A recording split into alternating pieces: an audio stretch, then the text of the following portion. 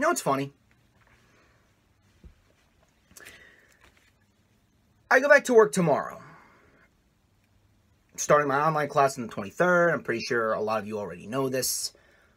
Month 4 of the pandemic. I've said it time and time and time again. I've been keeping up to date with how long we've been in this COVID-19 era.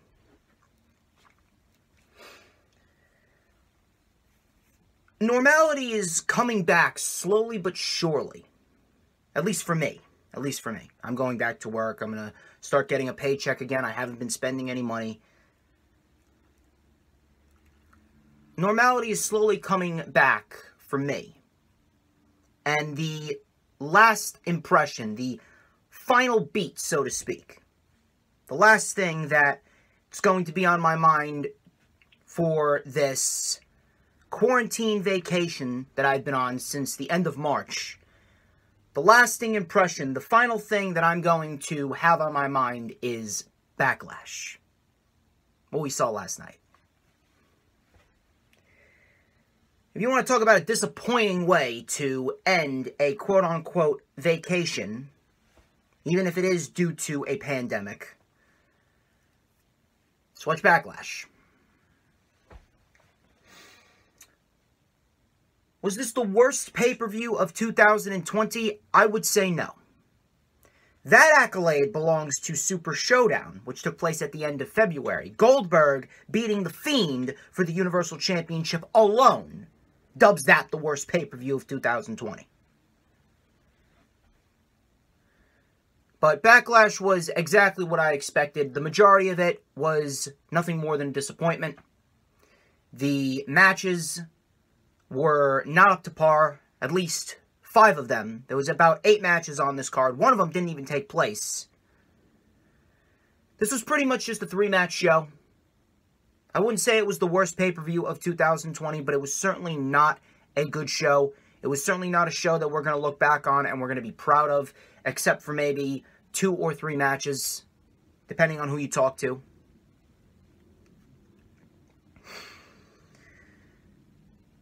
And based off of what happened here, WWE, they did not give you any faith for what is to come in the summer of 2020, or what is to come throughout the rest of the year.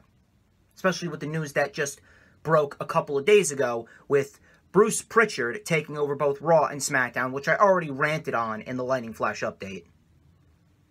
You want to go check that out. The link, of course, will be in the description. The Lightning Flash update from June 13th, 2020. That link, of course, is in the description.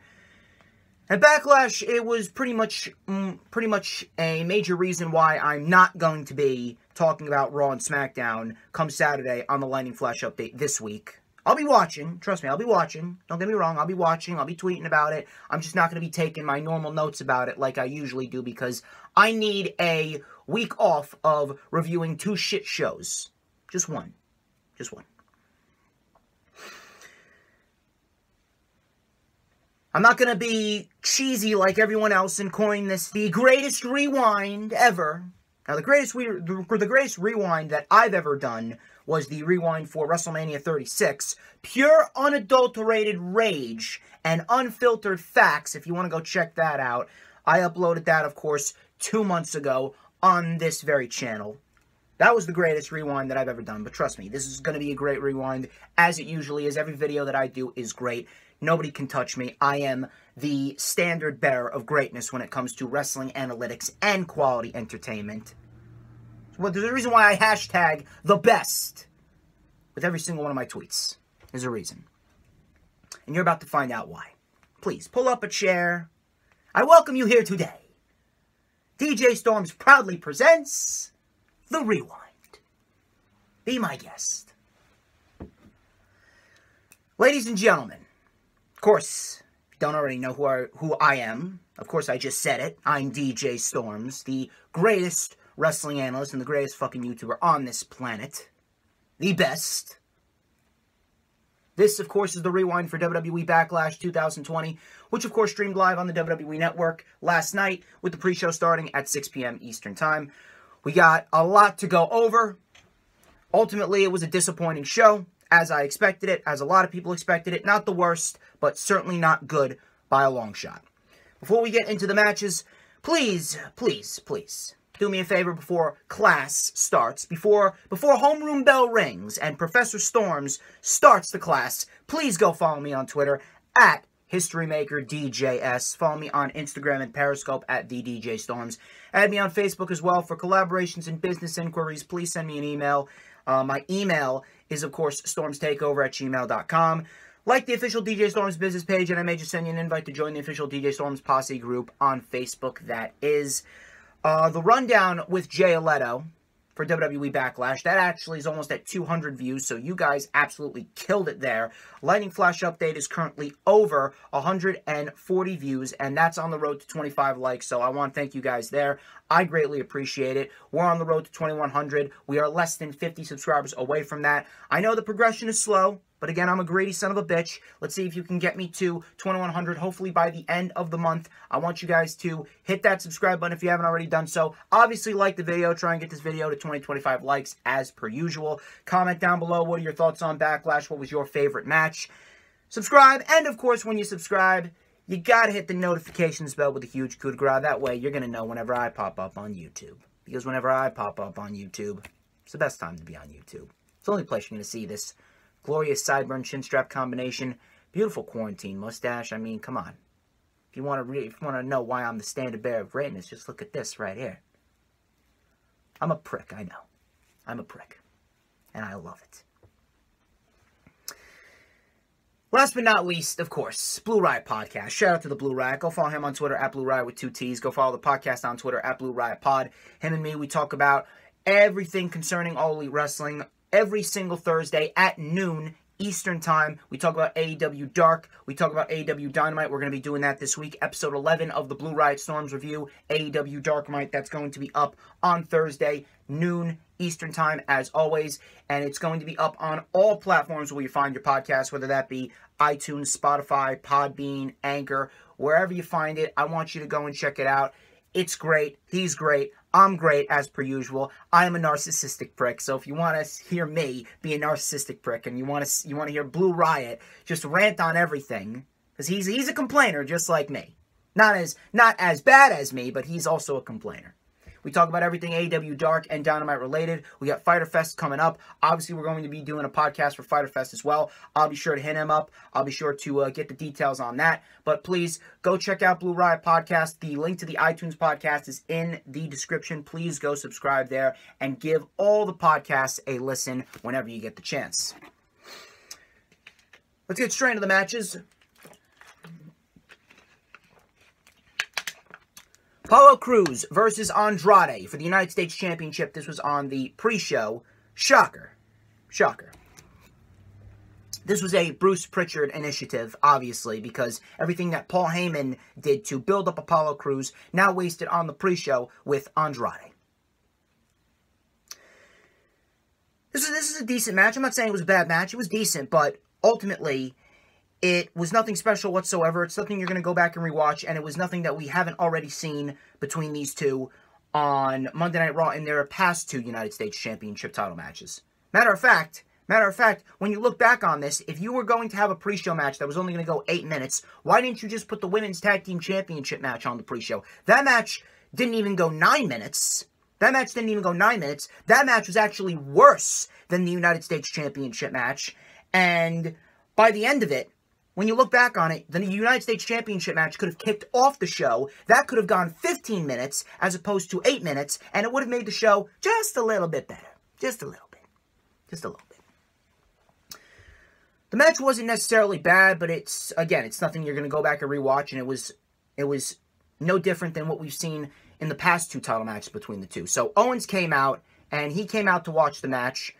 He was sitting right by Byron Saxton, and Owens is entertaining as shit on commentary. So Crews, he back body dropped Andrade onto the diamond plate in the beginning portions of the match, then hit a moonsault off the apron. Andrade with the double knees in the corner for a 2 count on Crews. Andrade missed the double stomp, and then he got belly to bellied into the corner, a belly to belly throw into the corner. Crews with a big spine buster for a 2. Andrade cut Crews off on the apron and delivered a slingshot draping DDT. So it was a combination of Willow's Bell and one final beat, the two DDTs that Gargano and Ciampa do, and it was a slingshot DDT, and Cruz got spiked right on his head for a close 2 count. Cruz with the military press, moonsault, shooting star press combination, and Angel Garza then got involved, distracted the ref. Owens said, fuck this. He hit the stunner, and then Andrade went to take advantage, went for the hammerlock DDT, but Cruz with the toss powerbomb for the win. Now, based off of what happened a few days ago with Bruce Pritchard, Brother Love, taking over Monday Night Raw and SmackDown now, I was actually under the impression that Andrade was actually going to win back the United States Championship and we were going to have a hot potato title change, but they actually made the right decision here, and they had Apollo Crews retain the U.S. title, rightfully so. So now, I can only imagine we're going to get Apollo Crews versus Kevin Owens with a legitimate ending, as we should have gotten on Monday Night Raw, which I actually can't wait for, because Apollo Crews and Kevin Owens in a United States Championship match, you give those guys 15-20 minutes and they're going to tear the house down. I know for a fact they will. As far as Apollo Crews goes, does he make it through the summer with the U.S. title? With Bruce in charge of Raw and SmackDown, I say that's a very slim chance. And that sucks. That sucks because Apollo Crews is someone that you could build a brand around. Apollo Crews is someone that you could put all the effort into to make a world champion. Realistically, like I said, Apollo Crews should realistically be a multi-time U.S. champion, a multi-time Intercontinental champion by now. Paul Heyman was behind Apollo Crews' push. And based off of what happened a few days ago, and Vince actually was reportedly said to have been blaming the people that Heyman has been pushing. One of those people were Apollo, because, of course, Vince can't take responsibility for his own shortcomings and failures. So now, more likely than not, Apollo Crews is probably going to lose the title sometime between now and Extreme Rules, and that sucks. If he holds the title past Extreme Rules, I would be legitimately shocked. That sucks. Decent match, nothing special. Apollo Crews retains the United States Championship. We're probably going to get Apollo and Owens sometime between now and Extreme Rules. Should be great, but I have no faith that Apollo Crews is going to retain the United States Championship, and a lot of people don't have any faith that Apollo Crews is going to retain the United States title against Kevin Owens, unfortunately. And again, it sucks. Main show. Alexa Bliss and Nikki Cross versus The Iconics versus Sasha Banks and Bayley for the Women's Tag Team Championships in a triple threat match. This match was not as garbage as I thought it was going to be. It was still garbage. Still should have been on the pre-show. And the U.S. title match still should have gotten 15 minutes to kick off the main show. Still garbage, but it wasn't as bad as I thought it was going to be. So, Billie Kay of the I Want to Get My Ears Surgically Removed Conics hit a big boot to Nikki Cross for a 2.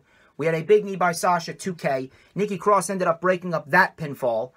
Nikki Cross with a clothesline bulldog combination. And let me just say this. I love Nikki Cross, but she is lumped into this category. And I have to lump her into this category, even though I don't want to. But she is lumped into the category with Alexa Bliss and the Iconics simply because of the fact that her character is a fucking embarrassment.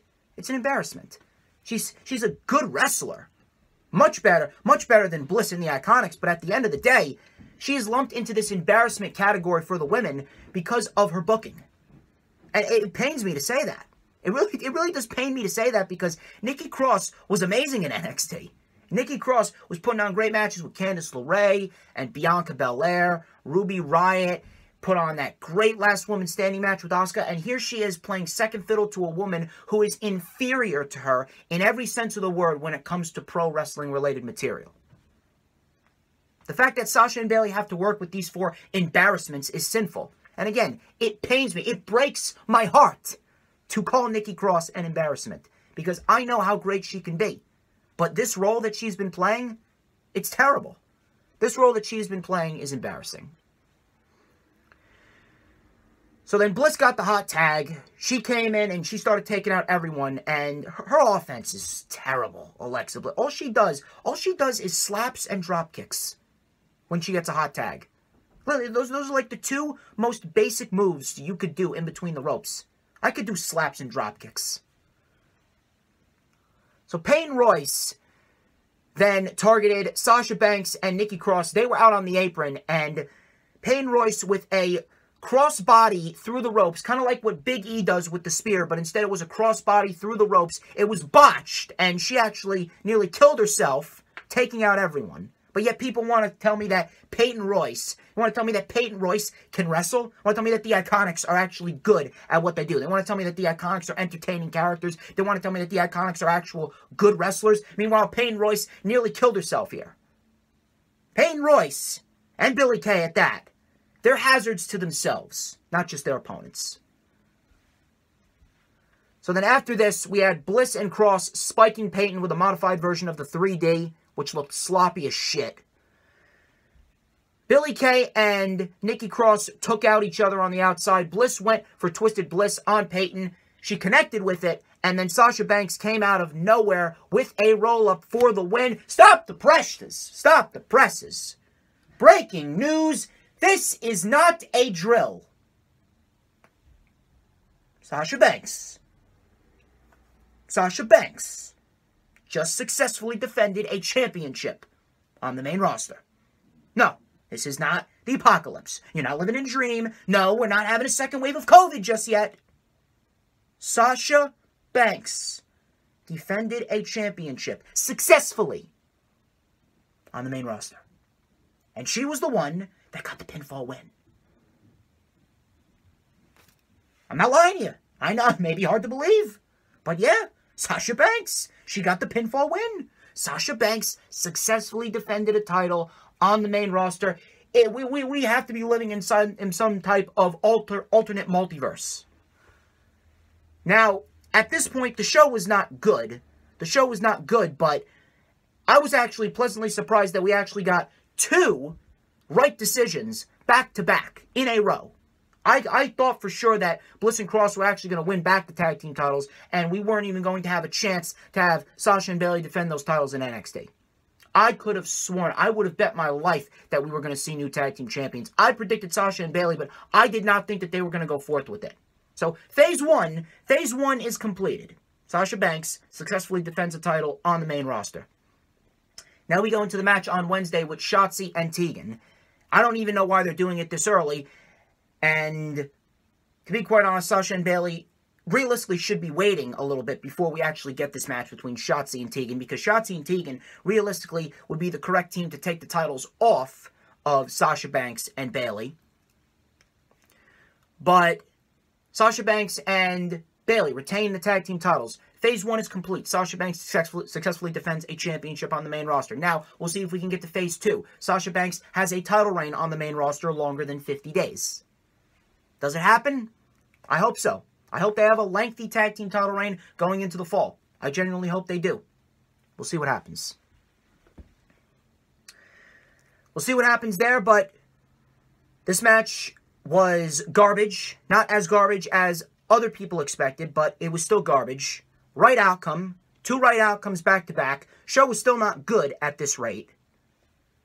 But Sasha Banks and Bayley retain. Rightfully so. We'll see what they can do with Shotzi and Tegan on Wednesday. I actually expect a great match between those 2 teams come Wednesday on NXT.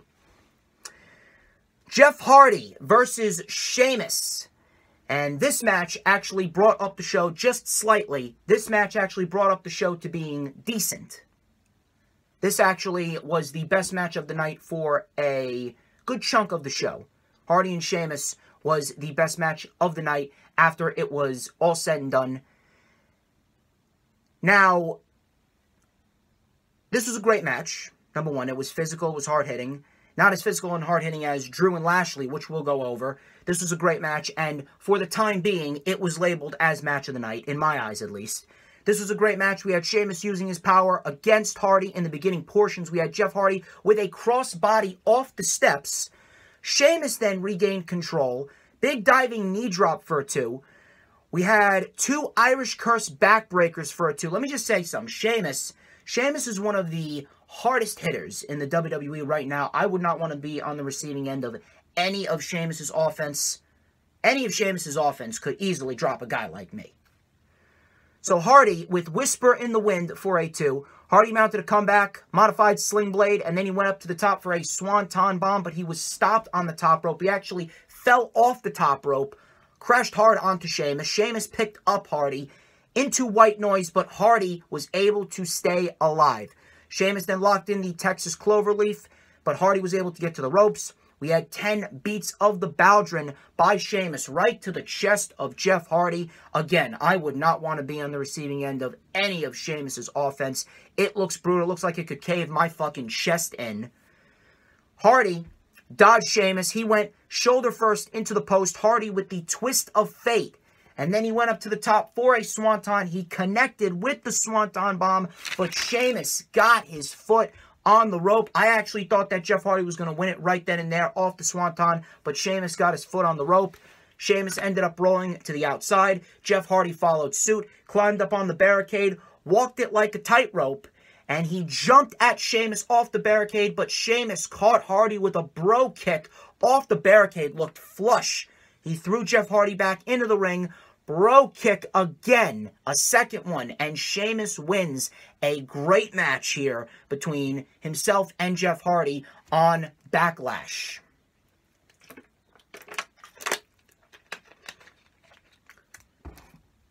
Now, for those of you that are whining and complaining, why didn't Jeff Hardy win? Why didn't Jeff Hardy win? Calm down, fuckers.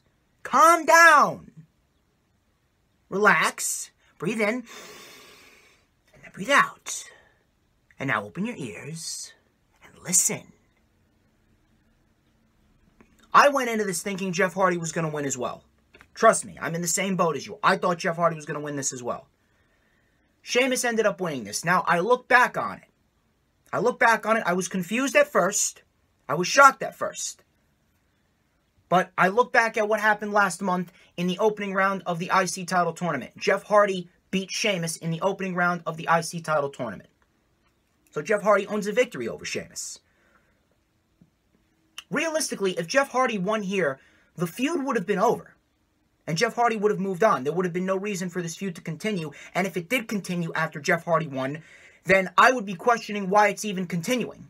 Like, I'm questioning why the feud between Mandy Rose and Sonya Deville is even continuing, because Sonya Deville already beat Mandy twice. If Jeff Hardy would have beaten Sheamus twice here, that would have been it. There would have been no reason to continue the feud. Bray Wyatt is more likely than not coming back.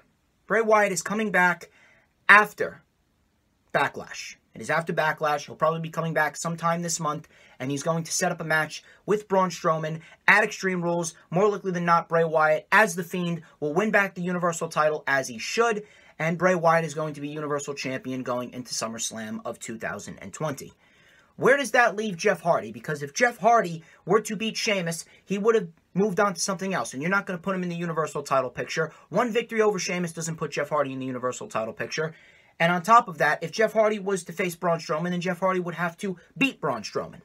And you're not going to have Jeff Hardy win the Universal title this early. This is just the start of his journey. What else would Jeff Hardy have done at Extreme Rules? So, Sheamus wins here.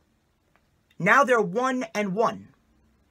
Extreme Rules is on July 19th. That's Jeff Hardy's playground. Now we're going to get a third match. And we're going to have a match Jeff Hardy style. Extreme Rules match. Jeff Hardy wins. That's the end of the feud. We're going to have the blow-off at Extreme Rules in a Jeff Hardy style match, an Extreme Rules match, and Jeff Hardy's going to get the victory over Sheamus. Then he moves on to bigger and better things. I was questioning why Sheamus came out victorious. Then I thought back to what happened last month, and then I realized that, again, if Jeff Hardy won, he would have to move on. There would be no reason for them to continue the feud. Now that Sheamus has a win, and now they're 1-1, now this feud's going to continue into Extreme Rules. We get an Extreme Rules match, and Jeff Hardy's going to win that. Then he can move on to something bigger and better. Possibly a Universal title match, although I think it's still too early. Then we get Jeff Hardy versus The Fiend ultimately at a later date. Jeff Hardy's going to beat The Fiend. Jeff Hardy wins the Universal title. Jeff Hardy achieves his redemption. It only makes sense. Now, if they don't continue the feud, and this is the end, if they don't continue the feud and we don't get a blow-off match at Extreme Rules in a Jeff Hardy style match, then they would have fucked up with the outcome. And I will say that they fucked up. Unless we get a continuation of this feud, and unless we get an Extreme Rules match, a stipulation match of some sort that is Jeff Hardy style at Extreme Rules, unless we get that with Jeff Hardy coming out victorious, then this was ultimately the wrong decision. But I don't mind Sheamus getting the win. I don't mind Sheamus getting the win because it sets up a third match. It sets up an Extreme Rules match, a stipulation match, and Jeff Hardy's ultimately going to win. And then, after Extreme Rules, then the feud's going to be over. Realistically, this is probably the best storyline on SmackDown right now, outside of Sasha Banks and Bayley. And they're taking their time with Sasha Banks and Bayley. This feud's coming to an end sooner rather than later. Again, if you're not continuing the feud, you fucked up. Now, I know I shouldn't be giving him the benefit of the doubt, and I'm not. I'm just going based off of logic. Now, then again, nothing that WWE does is ever logical, or very rarely, what WWE does is logical. We'll see what happens, but I don't mind Sheamus getting the win. It was a great match. These two are 1-1. We get a third match at Extreme Rules. Jeff Hardy style, Jeff Hardy wins. I can't see this happening any other way. Asuka versus Nia Jax for the Raw Women's Championship. I don't really know what you want me to say about this.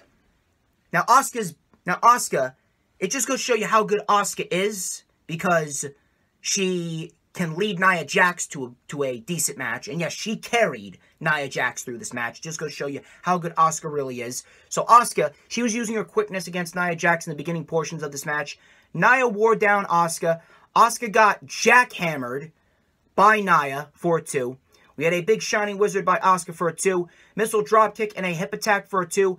Asuka went for a running armbar, but Nia caught her with a sit-out powerbomb for a 2. Rolling armbar on the outside, and the match ended in a double countout. So Asuka retains the title, and then afterwards, she hit the hip attack off the barricade on Nia, and she walked away with the Raw Women's Championship. Again, Asuka just goes to show you that she is one of the best, that she was able to bring Nia Jax, of all people, to a decent match. But Jesus fucking Christ. When is enough enough? When is enough enough with the DQ and the countout finishes in championship matches? Not only in championship matches, but on pay-per-view, nonetheless. A pay-per-view is supposed to be your top of the line when it comes to wrestling programs. You're supposed to have blow-offs at pay-per-views. You're supposed to have straight-up matches with straight-up finishes at pay-per-views. In this type of scenario, there is no reason whatsoever why this entire feud and this entire storyline should be continuing past Backlash. Asuka should have beaten Nia Jax straight up. That's it.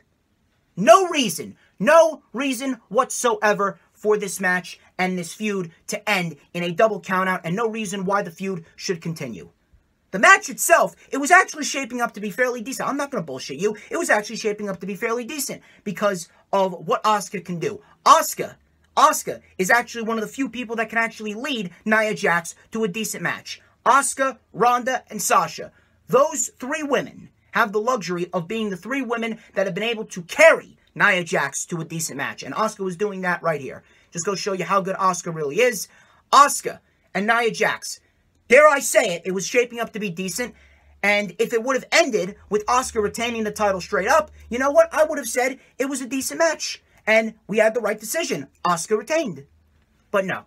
You're going to have this feud continue into Extreme Rules. And then you have Charlotte waiting in the wings at SummerSlam after she just pinned Asuka, because you know that if you got a major pay-per-view, if you got WrestleMania, if you got SummerSlam, you got to have Charlotte Flair. You got to have the tall, blonde Charlotte Flair in a championship match at either SummerSlam or WrestleMania, and more likely than not, Charlotte could potentially win the Raw Women's Championship, and you're going to shaft Asuka, or we could possibly get a triple threat match between these two. Yet, you have Liv Morgan, you have Ruby Riott, you got Shayna Baszler, you got Bianca Belair, yet Nia Jax, someone who shouldn't even be in a wrestling ring, period, and you got Charlotte Flair, who shouldn't even be near a championship for the next 5 years of her career. You got those 2 in championship matches. Yet you got those 4 women waiting in the wings for an opportunity. Yet they haven't been showcased on television in a month, 2 months, going on 3 months.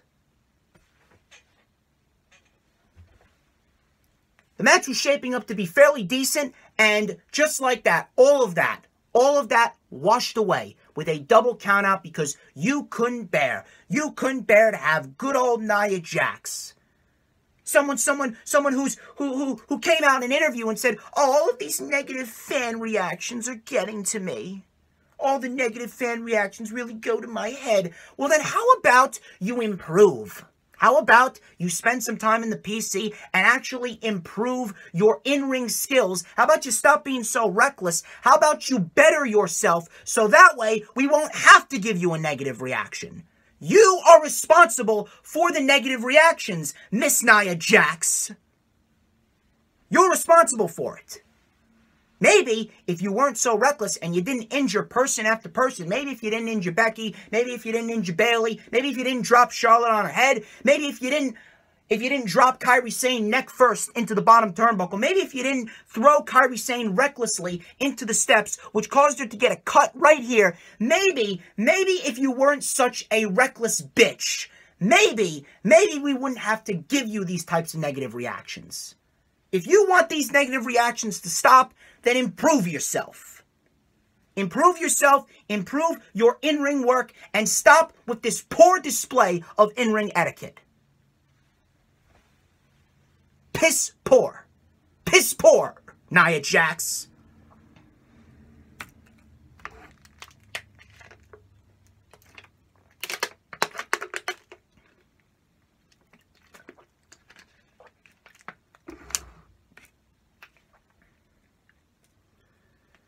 I don't know what is to come, but you know for a fact that they're going to continue this program. You know for a fact that they're going to continue this feud. You know for a fact that we're going to get Nia Jax and Asuka in some way, shape, or form going into Extreme Rules. I don't know if it's going to be a stipulation match. Based off the double countout, it'll probably be a no disqualification, no countout match.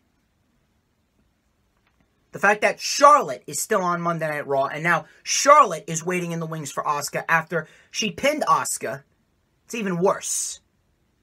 And now I gotta hear that Charlotte is supposedly set for a big push. So winning the NXT Women's Championship at WrestleMania, winning the Royal Rumble this year, those two accolades weren't a push in itself?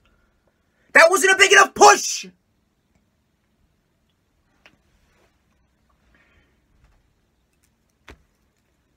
Braun Strowman versus Miz and Morrison. 2-on-1 handicap match for the Universal Championship. This was one of. I was actually going to say that this was the worst match of the night. I was actually thinking to myself, this was undoubtedly the worst match of the night. And then we got the shitty cinematic fight between the Viking Raiders and the Street Profits, which I got plenty to say on that.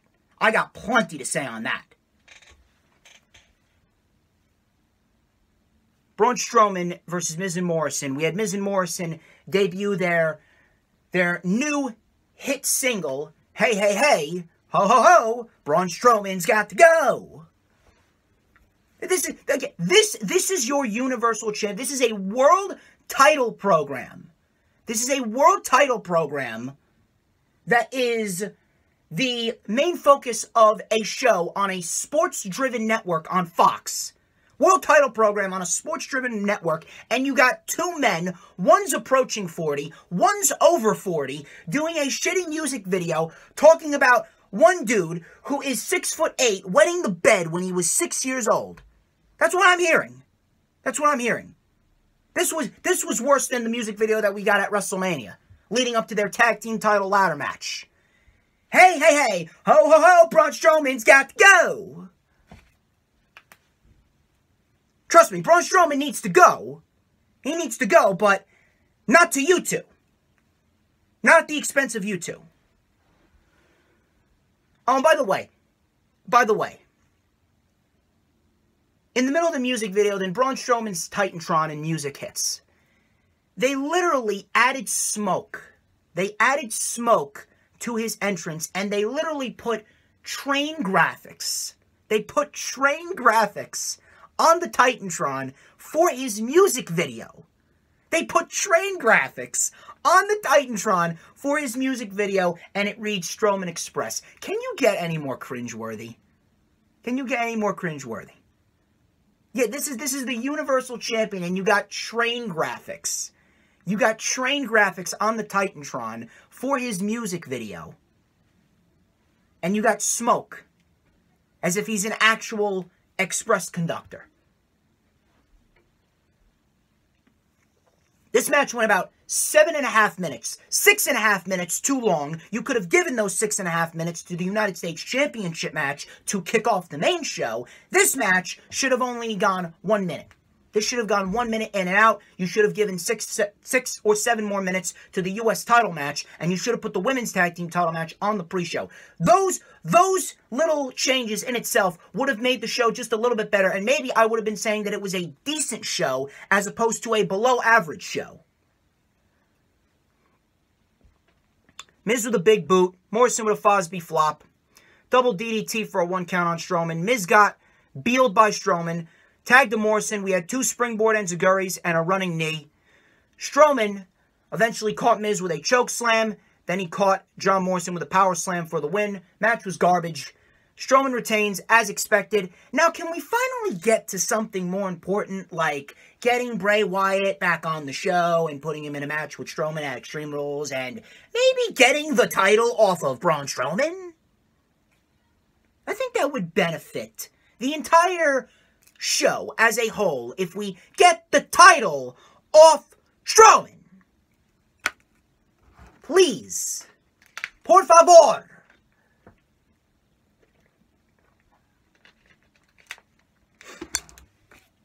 And here's something that really pissed me off right here. And it wasn't necessarily the next match, because the next match was actually great. Don't get me wrong, the next match was actually great. What pissed me off is that this match was taking place in the mid-card. Drew McIntyre versus Bobby Lashley for the WWE Championship. I hate Bobby Lashley. Bobby Lashley is one of the biggest wastes of a paycheck that we've had in the last 2 years. Trust me, I understand that. Bobby Lashley's terrible. Bobby Lashley's a waste of space. But this is the WWE Championship of all championships. I don't give a shit what you're hyping up Edge and Orton to be. I don't give a shit if it was Edge and Orton in the greatest wrestling match ever, the greatest street fight ever, the greatest hot dog eating contest ever, the greatest swimming contest ever, the greatest 1,000-mile dash ever. I don't care if you had Andre the Giant, Randy Savage, Hulk Hogan, Stone Cold Steve Austin, The Rock. This is the WWE Championship. You're not going to put the Universal title with Braun Strowman, Miz and Morrison, hey, ho, ho, ho. You're not going to put them in the main event of Backlash. But you have the hottest guy. You have the hottest guy in the WWE right now. You got the one guy that's been the most consistently good thing about WWE, main roster programming, since the Royal Rumble, and Drew McIntyre. And he goes into WrestleMania Night 2. He main events WrestleMania Night 2 against Brock Lesnar, of all people. And he beats Brock Lesnar in under 5 minutes. So Drew McIntyre is good enough to main event WrestleMania Night 2 against Brock Lesnar and beat him in under 5 minutes. But he can't main event Backlash against Bobby Lashley? Backlash, of all shows, against Bobby Lashley, of all people? You can't have McIntyre main event Backlash against Lashley?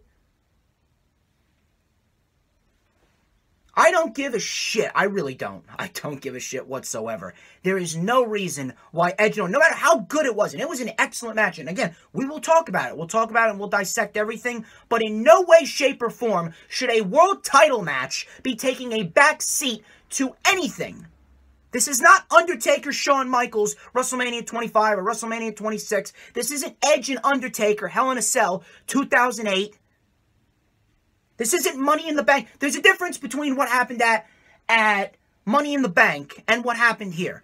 Money in the Bank is a concept and a show that's headlined by the Money in the Bank ladder match, which took place at Titan Tower. That match main evented the show, and Drew McIntyre went on second to last. That I understand, because a Money in the Bank match main events a Money in the Bank show. But there was no concept for Backlash, except for the cheesiest tagline that you could possibly place on Edge and Orton. No matter how good that match was, there's no reason why that match should have main evented over the WWE Championship. Yes, Edge and Orton was the superior match, but this is a world title. It pisses me off that world title matches are not main eventing the show. Regardless of that, regardless of the fact that this match didn't main event, this was a great match. Not as great as the match with Rollins at Money in the Bank, but still, this was a great match. This was physical. This was intense.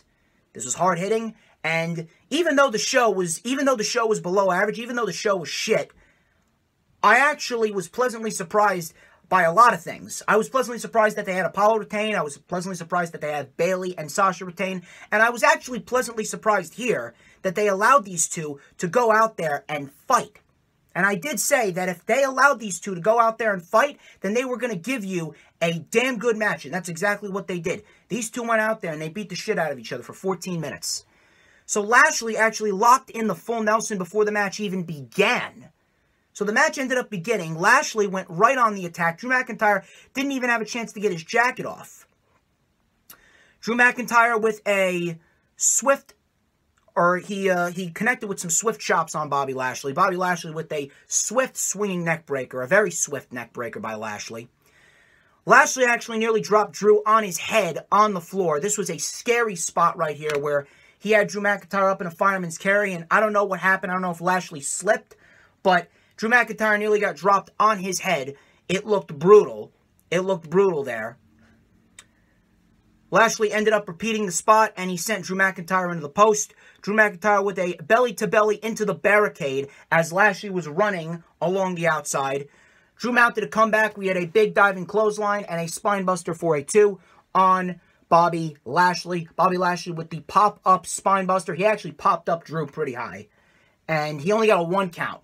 And I like what Drew McIntyre was doing here. 1 count on Lashley, and he was really getting Lashley frustrated. 1 count by Lashley. Flatliner by Lashley for 1 again. We had a big reverse Alabama slam by Drew McIntyre.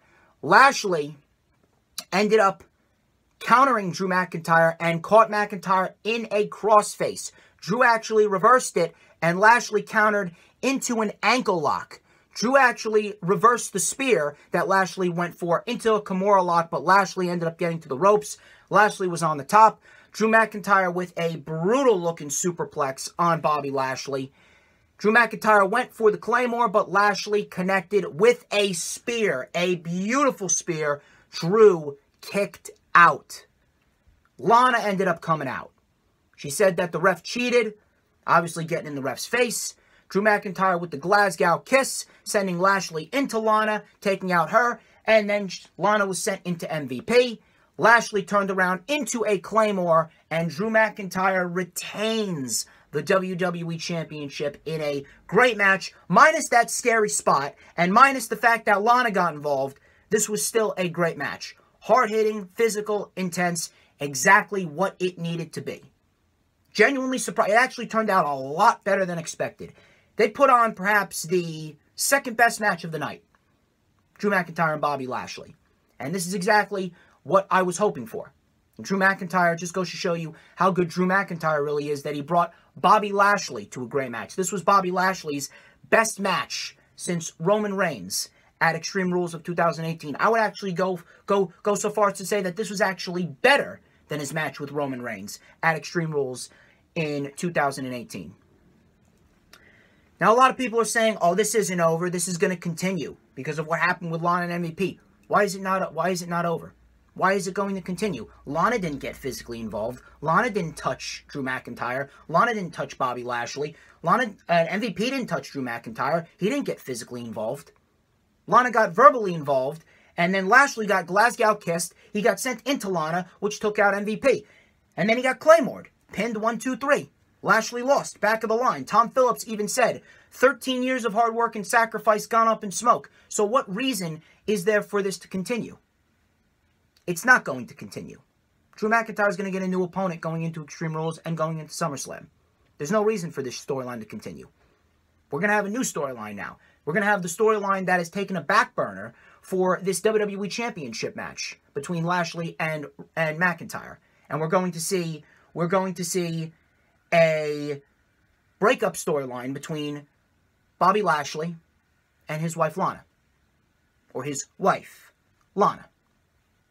That's going to happen. Lashley and Lana, they're done. We're probably going to get MVP managing Bobby Lashley. Where does Bobby Lashley go from here? I say that Bobby Lashley, more likely than not, he's going to split from Lana. He's going to have his partnership with MVP, and we could get a match between Bobby Lashley and Brock Lesnar at SummerSlam. If WWE is able to get Brock Lesnar for SummerSlam, knowing them, they'll probably do whatever it takes. They'll probably throw all the money that they possibly can at Mr. Brock Lesnar to get that match with Bobby Lashley, because outside of this, that's the only other thing that Bobby Lashley could possibly be in that would actually generate some interest. Outside of this great match, I don't think that there's anything else that you could possibly put Bobby Lashley in that's going to genuinely interest anybody outside of a match with Brock Lesnar. So I feel as though Lana and Lashley, they're going to break up. I don't care where Lana goes. Truthfully, I'm surprised they didn't release Lana along with everyone else that they released on Black Wednesday.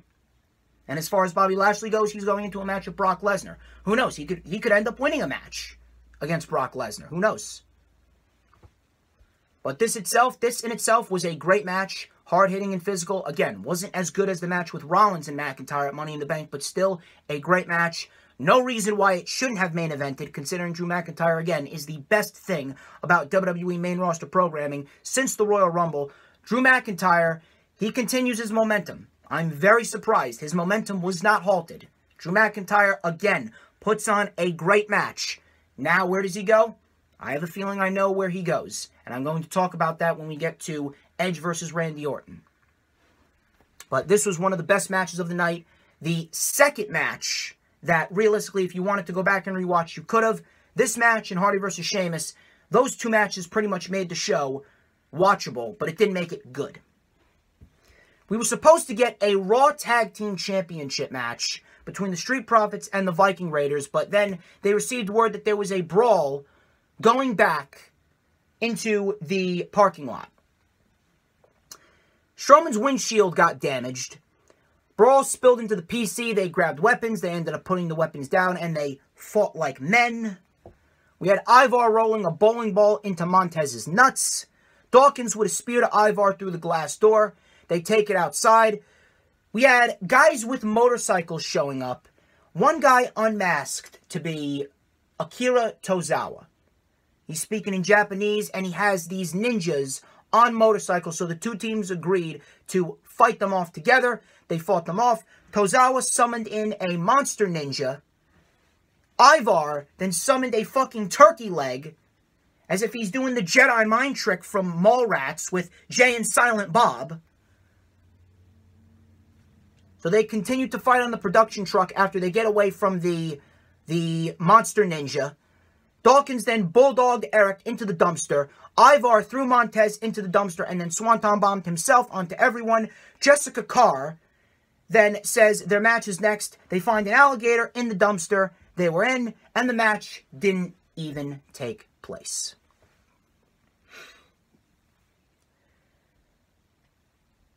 I don't even know where to begin, as if the last month of them doing bowling and doing axe throwing and basketball, as if that wasn't enough, then you have to have this. You have this shitty cinematic fight, and you don't even have the Raw Tag Team title match take place. Please, can I please ask you a question? Why did you advertise a Raw Tag Team title match if you weren't going to have it take place? Why advertise a match at all on any show if you're not going to have it take place? That concept of advertising a match only for it not to even take place, that needs to be abolished immediately. That needs to be abolished immediately. And then, not only do you not have the match take place, but you have this shitty cinematic fight, which resulted in a rip-off brawl straight out of a fucking Jackie Chan movie with ninjas. I didn't ask for a Jackie Chan rerun. I want an actual wrestling show with actual wrestling. And who knows? Same thing with the United States Championship match. If you would have actually had given these two teams time to actually go out there and do what they do best, and that's wrestle, then maybe it would have made the show just a little bit better. The booking on the WWE main roster programming, I'm telling you right now, it legitimately wants me to smash my head viciously against this table. It legitimately makes me want to smash my head viciously against this table. And I'm telling you right now, this, and I'm not even exaggerating when I tell you this was worse than the fucking Usi Hot bit that they pulled with the Usos and FTR 1 year ago around this time. I know a lot of people are trying to forget about that, but I don't forget. This is worse than that. And then then the worst part about it, the worst part about this is I actually have people on Twitter coming into my mentions of all mentions. You come into my mentions. You come at me and you're trying to tell me that, oh wow, this is so entertaining. Oh my God, this is so entertaining and funny. We had ninjas on the show. Are you out of your goddamn mind? You out of your goddamn mind?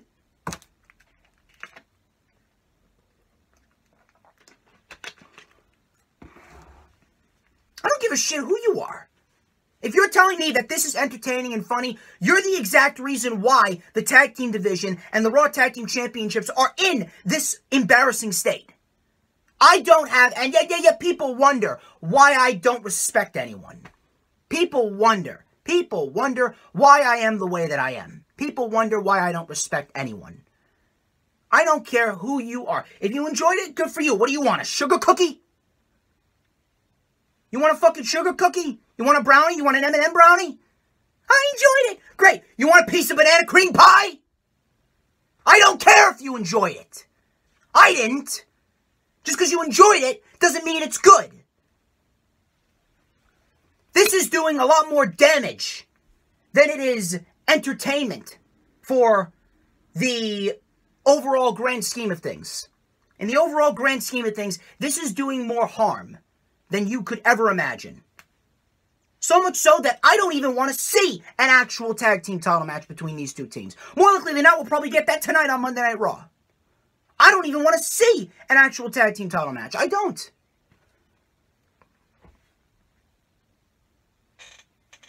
And I'm fucking sweating. What time is it? I need to get, I swear to when I get out of here, I'm getting some lunch.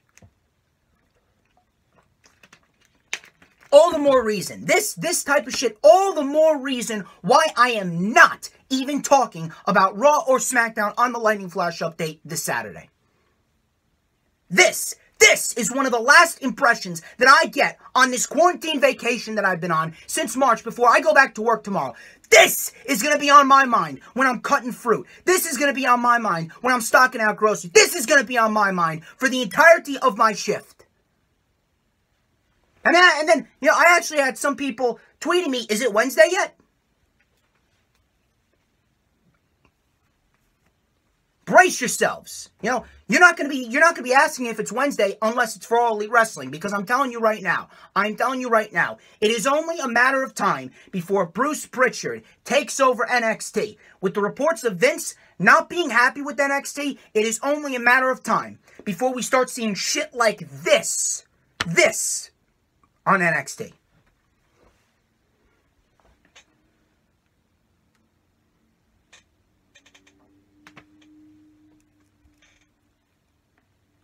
WWE had the opportunity.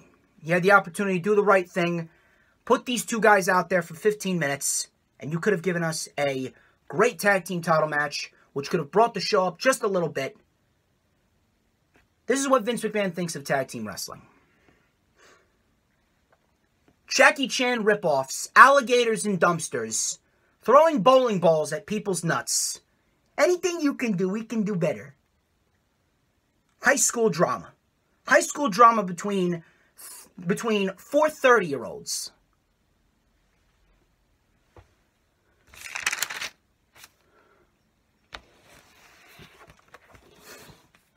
Again, I will state, if you are going to tell me that this was entertaining and this was enjoyable, you're the fucking problem. You are the fucking problem. I don't care who you are, and I don't care how many times I will explain it over and over again. There's a difference between an opinion and there's a difference between you just being an idiot. If you're telling me that you enjoyed it, if you're telling me that this was good, you're just a fucking idiot. You're just an idiot. There's a reason why I don't have any respect for anyone. Because people have lowered their standards to a point where they just accept trash on a silver platter. They consume it and they eat it and they act as if it's a 5-star meal. That's pretty much what you're doing. WWE is giving you trash. You are lowering your standards and accepting this trash and saying, wow, this is great, acting as if it's the greatest thing that you've ever had. This is not good. This is not good whatsoever. Oh, lighten up. If I wanted some comedy bullshit, I would go and I would watch Comedy Central. I would watch Jeff Dunham. I would watch Gabriel Iglesias, the fluffy guy. I would not watch this. I don't watch this for comedy.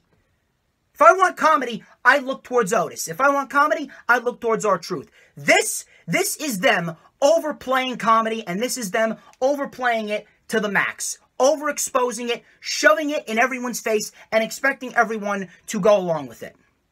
This was not funny. This was not entertaining. This was not enjoyable whatsoever. If you're telling me it was enjoyable, good for you. God bless you. I don't give a shit. Newsflash, your opinion sucks. Word of advice, don't share it with me. Don't share it with me. When I'm doing what I'm doing on Twitter, and I am writing down my notes, when I'm taking all of these notes right here, and I'm taking all of these notes, I'm taking these notes, and I'm tweeting away, and I'm not bothering anyone, and I'm not going into anyone else's mentions, unless you are going to come at me with an intelligent stance, don't tweet me. If you don't like the truth that I'm speaking, do not tweet me. Do you get the picture? You bastards.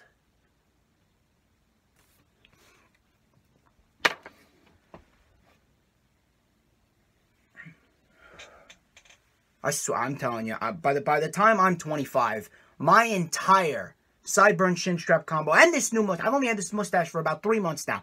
I'm telling you right now, my hair is going to be gray by the time I'm 25. The more that I keep watching this, the more that I keep talking about this, and it brings me success. Don't get me wrong, it brings me success. But if I keep doing this, I'm telling you, I'm going to be gray. I'm going to be gray by the time I'm going to be bald by the time I'm 25. My hair is going to be falling out in the shower. I keep on doing this shit.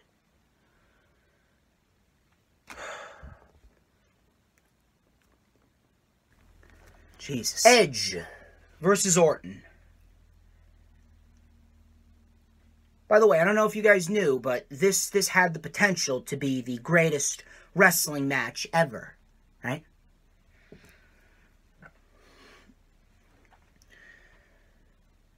Now, I went into this thinking that this was going to be a complete disappointment. They had Howard Finkel voice-overing, announcing, they had the voiceover of Howard Finkel announcing the two competitors to the greatest show, by the way, the greatest show theme song, I'm telling you right now, it is one of the most annoying songs that I think I have ever heard, so much so that I'm going to have nightmares about that song. I'm going to have nightmares with that song playing in the background. I'm literally going to be running down a dark alleyway with the greatest show playing in the background in my dreams. You could not have picked a worse song. So much so, I prefer Blinding Lights from The Weeknd over The Greatest Show. They had The Greatest Show in the background and the voiceover of Howard Finkel. They had all these fancy lights, these piped-in crowd reactions. It just felt so manufactured. It felt so manufactured. And right out of the gate, I'm thinking, this is cringy. Right out of the gate, I'm thinking this is nauseating. Right out of the gate. Right out of the gate. Now, the match started. Started out very technical. Edge, he got tripped up by Orton.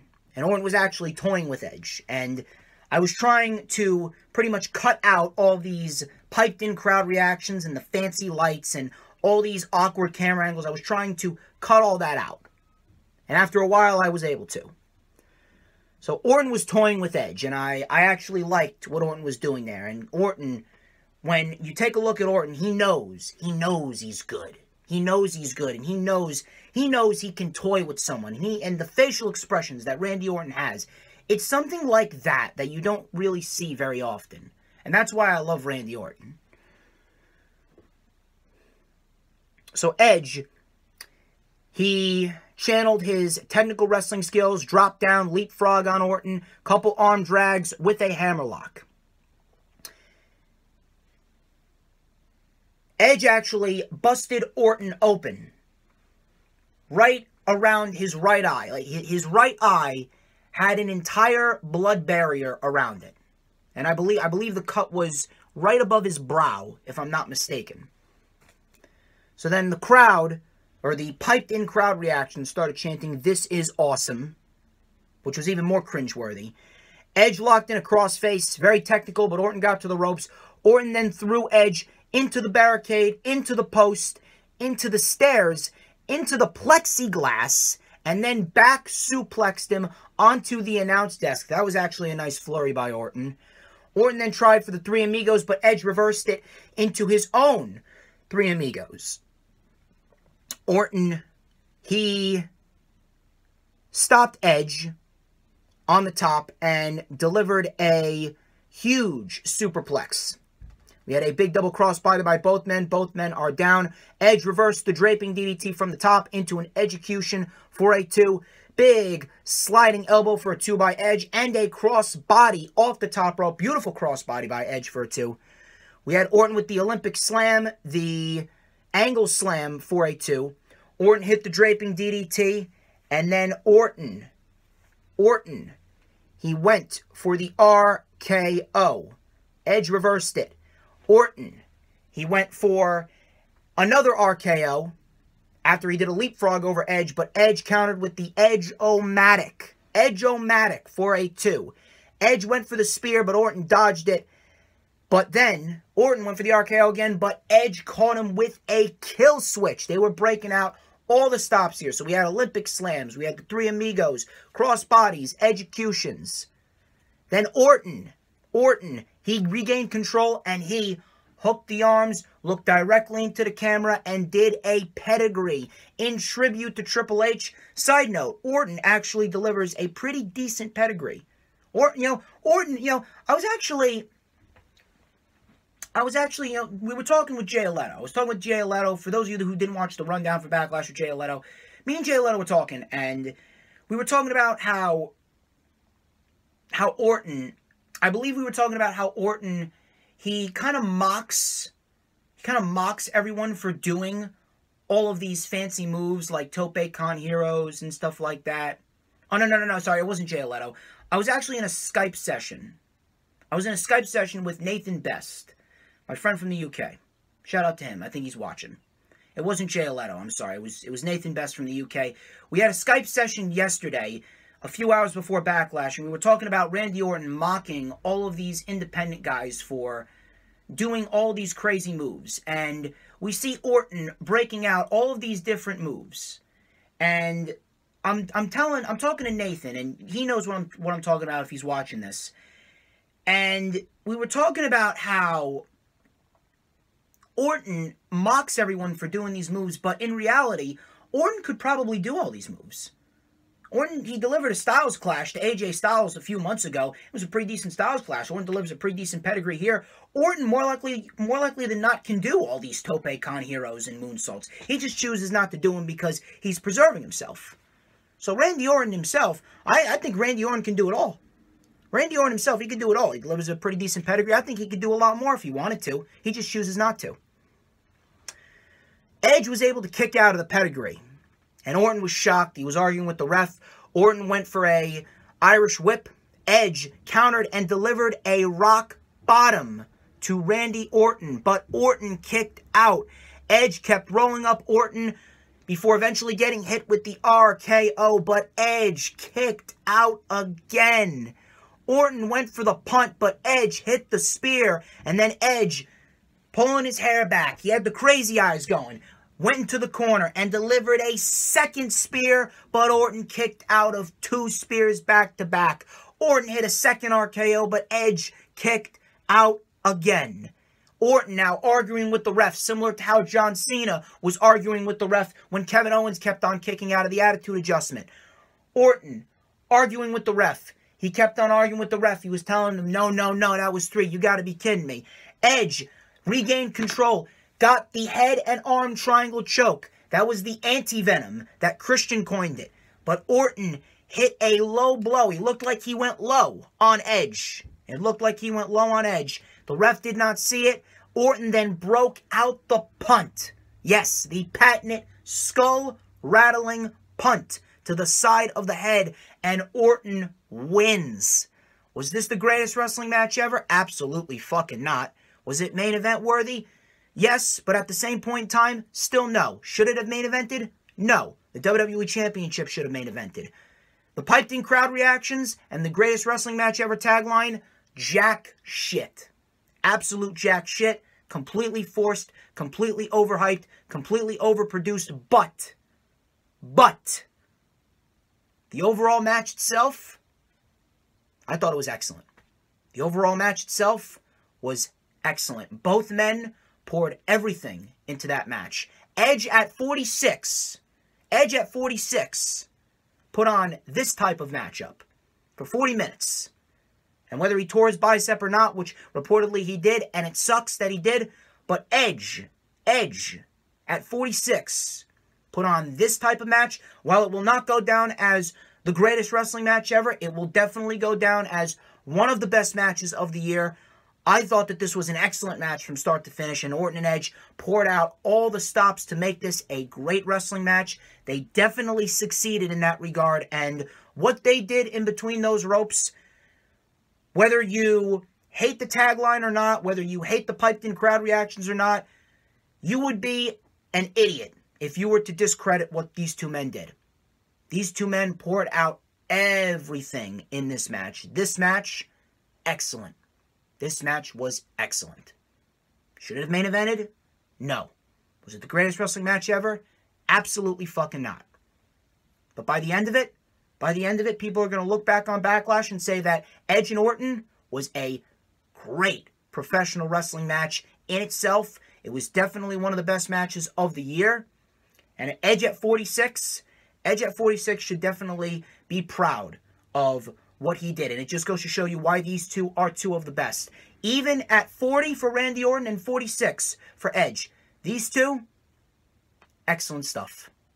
And you know something? I thought that Edge was going to win. I really thought that Edge was going to win. He didn't win, but ultimately, I can't complain about the outcome. I can't complain about the outcome because ultimately, we got an excellent professional wrestling match. I can complain about the tagline, yes. I can complain about the fact that the WWE title didn't main event over this. I can definitely complain about the fact that the piped-in crowd reactions were cringy as shit and the presentation was awful. But I can't complain about the overall wrestling match because what was done in between those ropes was exceptional. And if anyone's going to complain about what was done in between the ropes, I mean, you're just a flat-out idiot. You can't. You cannot complain about what happened in between the ropes. And you can't complain about the outcome either. And I'll tell you why. Now, Edge, he tore his bicep. More likely than not, they were building towards a third match at SummerSlam. The plans were actually rushed. This match was actually supposed to take place at SummerSlam, but obviously, you know, with Vince McMahon thinking that the younger talent can't draw, so you rely on these legends. You rely on these legends to actually draw for the shows and the pay-per-view. And we ended up getting the match at Backlash. More likely than not, we were probably going to build towards a rubber match at SummerSlam, and Edge was going to win that. Edge tore his bicep. He's going to be out for 4 to 8 months, unfortunately. Orton won. What happens here?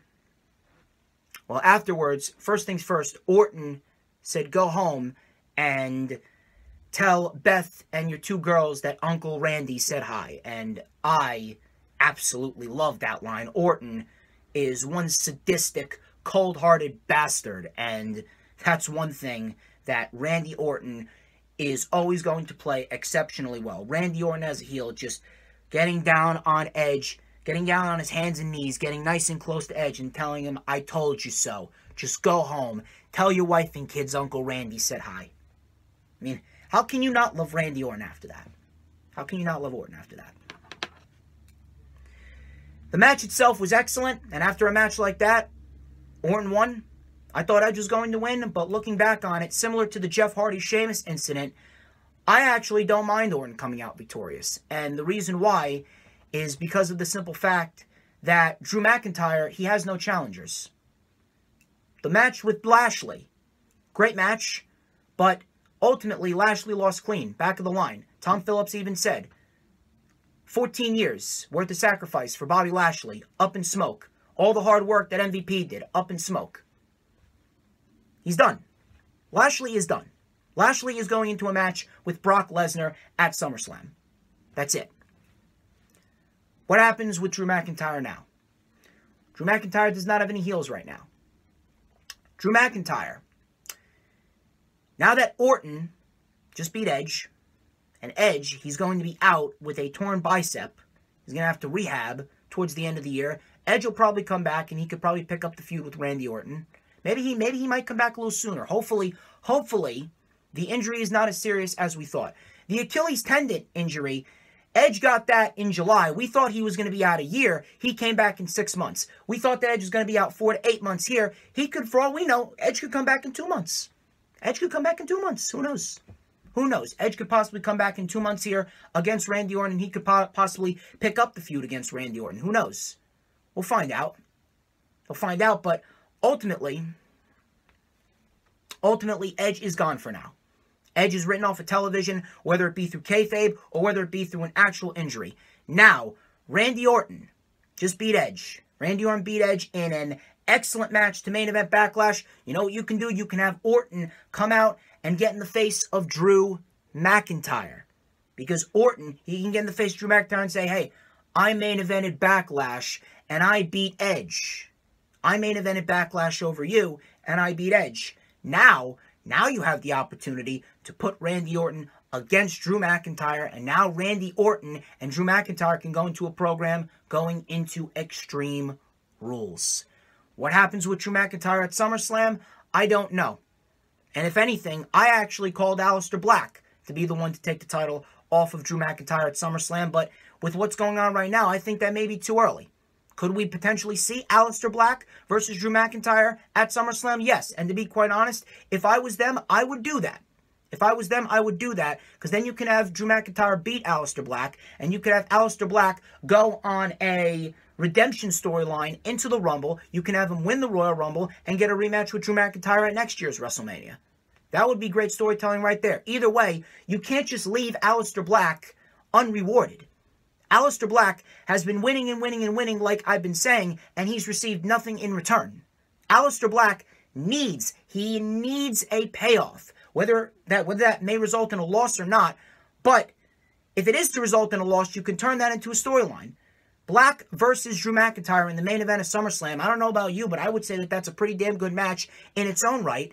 Drew McIntyre could beat Aleister Black.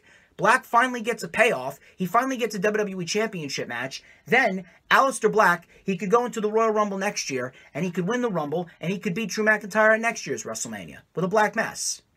But as far as right now goes, Drew McIntyre doesn't have any challengers. Drew McIntyre doesn't have any heels. Drew McIntyre, again, he has been the most consistently good thing about WWE since the Royal Rumble, main roster-wise specifically. Beat Brock Lesnar at WrestleMania. He won the WWE Championship. Great match with Seth Rollins and Money in the Bank. Great match with Bobby Lashley at Backlash. Now, you have to continue that momentum. So now, Randy Orton has beaten Edge. Now you put Randy Orton against Drew McIntyre for the WWE Championship at Extreme Rules in the main event, and you continue that hot streak for Drew McIntyre, and you have Drew McIntyre versus Randy Orton in a great match for the WWE Championship at Extreme Rules. The story writes itself. Now, could you have Edge come out and cost Randy Orton? Possibly, but I don't think that's going to happen, considering that a lot of sources, PW Insider, Dave Meltzer, and Fightful, came out and they said that Edge is injured. So Edge, he's probably not going to be seen until after SummerSlam. Hopefully, I'm hoping that the recovery is speedy. I'm hoping that the recovery is quick. I hope the recovery is easy. But ultimately now you have the opportunity to pit Drew McIntyre against Randy Orton. It's going to be a great match. Going to be a great feud. There's no one else. The dots only line up towards Drew McIntyre and Randy Orton at Extreme Rules. There's no one else. And then Drew McIntyre versus Aleister Black, that's the only match that you could possibly do at SummerSlam, because Aleister Black has the most momentum. You're probably going to get Rey Mysterio versus Seth Rollins at SummerSlam. You're going to get Bobby Lashley versus Brock Lesnar. You're probably going to get Edge versus Orton if Edge is healthy by that time. He needs surgery. He needs surgery, and more likely than not, he probably already got it. More likely than not, Edge probably already got the surgery, considering that they filmed the match about a week or two ago. What's done is done. But the match itself, great match, excellent match, beautiful story told within the ring. Should it have main evented over the WWE Championship? No. No matter whether this match was the best match of the night, which it was, no matter, world title matches always main event the show. Randy Orton, he's going to face off against Drew McIntyre at Extreme Rules. There's no one else. I can't see anyone else getting the shot at Drew McIntyre outside of Randy Orton. And Drew McIntyre, he's going to continue his momentum. Drew McIntyre is going to have a great match with Randy Orton at Extreme Rules.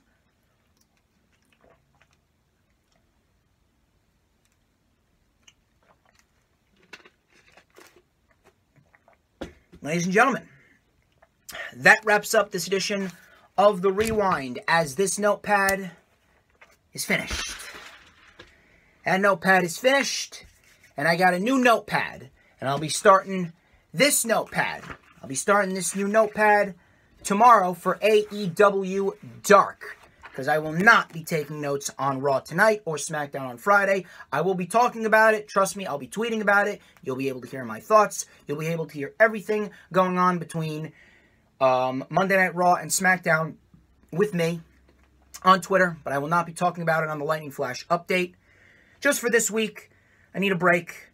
The momentum will not be stifled for the DJ Storms brand, don't worry.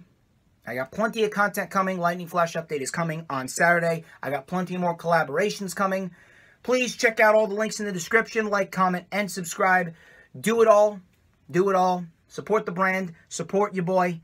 I am planning on getting a new shipment of DJ Storm's wristbands, so if you're interested in a wristband, please hit me up.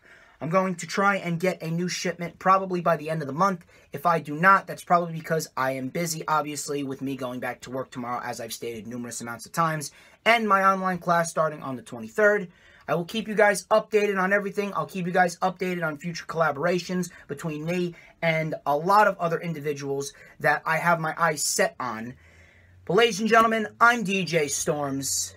This has been the rundown, or not the rundown, the rewind, excuse me. See, this is me all out of whack because I've been ranting and ranting and ranting on the majority of things. But ultimately, Backlash, not a good show whatsoever. Definitely not the worst pay-per-view. Nothing more than a 3-match show. Nothing you're going to go back and rewatch. I can only hope that Extreme Rules is going to be better. Although, I doubt it, because when has this company ever given us something of substance on a consistent basis? I'm DJ Storms. This has been The Rewind. You guys have a great night. I will see you guys for Raw tonight. If you don't want to watch, I'm not going to blame you. If you don't want to tune in, I won't blame you. But I'll be tweeting if you want to join in on it. Don't piss me off, though. I'll see you tonight.